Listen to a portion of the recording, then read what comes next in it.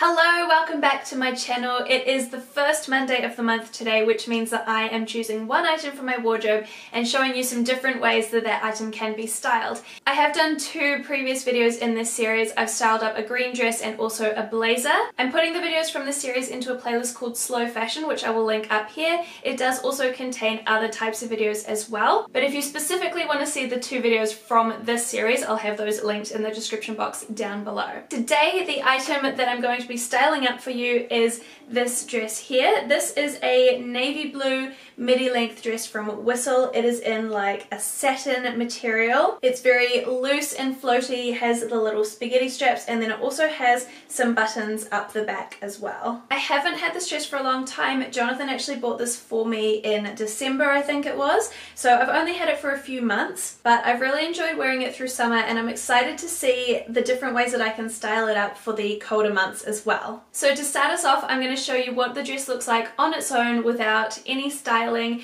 just so you can get an idea of how it looks, how it kind of sits on the body. Because of the little straps, I can't wear a regular bra with this. I either have to wear a strapless bra or no bra at all. But once I start showing you some of the styling options, because of what I'm going to be putting with the dress, I will be able to wear any old bra. So the first way I want to style this dress up is actually how I've been wearing it since I've had it, because it has been summer, it's been very hot, so I haven't had to put a whole lot with it. So what I've basically been doing is just adding a bag and adding some shoes. A bit of jewellery, of course. I think the neckline on this dress is a lovely one for showing off a necklace. Speaking of jewellery, if you notice that I'm not wearing my wedding ring in this video, it's because my fingers have just swollen up so badly today. I have dermatitis because I'm allergic to my cat, and sometimes it flares up more than others, and today it's flared up really badly. My fingers are so swollen and my wedding ring was cutting into my finger.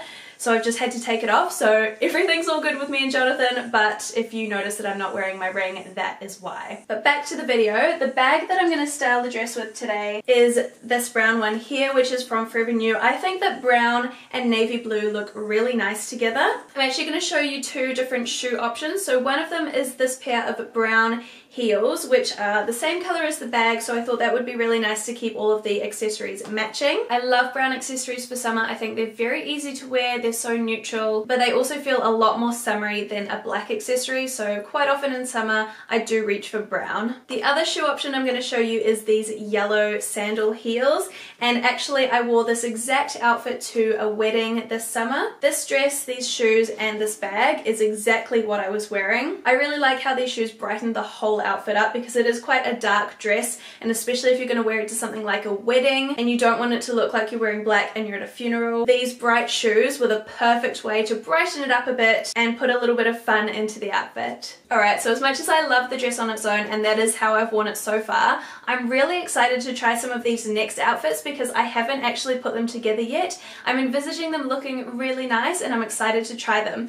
So the next one we're going to try is actually popping on this white roll neck underneath the dress, which will still allow you to see the whole dress, but means I'll be able to keep a little bit warmer while still wearing a very summery dress. And I thought with this outfit I'd pop on my black boots. I may also belt the dress. I'm not sure just yet. I'll have to try it on and see what it looks like each way, but I think this is going to be a great way to keep getting wear out of the dress when the temperatures are starting to drop. For outfit number 3, we're going to be using a shirt again, but this time, instead of putting it underneath the dress, we're going to put it over the top of the dress and make the dress look more like a skirt. So this would work with any t-shirt really. It would work great with a plain white t-shirt, but I'm going to pop it on with a slogan tee. I think the grey will be really nice with the navy blue as well. So I'm going to put the shirt over top of the dress and I'll tie it in a little knot at the front, so it kind of brings it up to my waistline. It makes it look like a high-waisted skirt with a little crop top. And with that, I'm going to pair my off-white trainers for a more casual look. For outfit number 4, I'm going to put a blazer over top of the dress, and I'm actually going to belt the blazer. So you won't be able to see a lot of the top half of the dress, but you'll still see the beautiful skirt part. And I'm going to pair that with some tan ankle boots,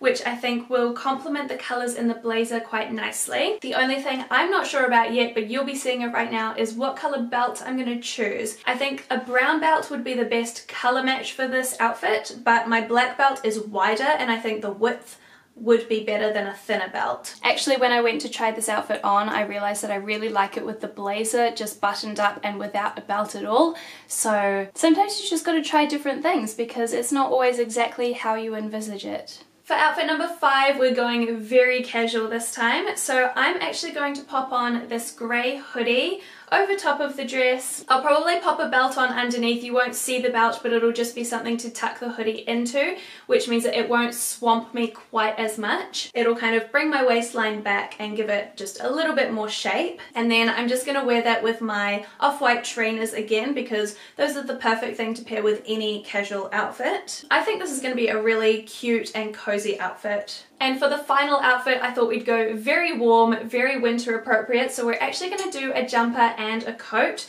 The jumper is going to be this oatmeal kind of coloured one with the high roll neck. And again, I'll put a belt on with this so I can tuck the jumper in and give it a bit more shape. And then over that, I'm going to throw on my tan long wool coat. I think it's going to look really great. I've worn this coat with longer dresses in the past and I really like how the lengths work together. I love it when you can just see a little bit of the dress poking out below the end of the coat. And I'm going to pair that with some brown sock boots just to stay in that really neutral colour family. And like I said earlier in the video, I think brown also looks really nice with the navy blue. You could also throw on some tights with a lot of these outfits, and to be honest, I probably will when it's winter because I run very cold. I haven't shown you the outfits with the tights today because it's actually a very warm and sunny day and I don't want to overheat. But those are the 6 outfits that I wanted to show you today using that one dress. I really hope you have enjoyed this video. Hopefully it's given you a bit of inspiration to go through your wardrobe and find new ways to wear the same items. Don't forget to subscribe if you do like the content that I make. I upload at least one new video every single week. Thank you so much for watching and I will see you again next time. Bye!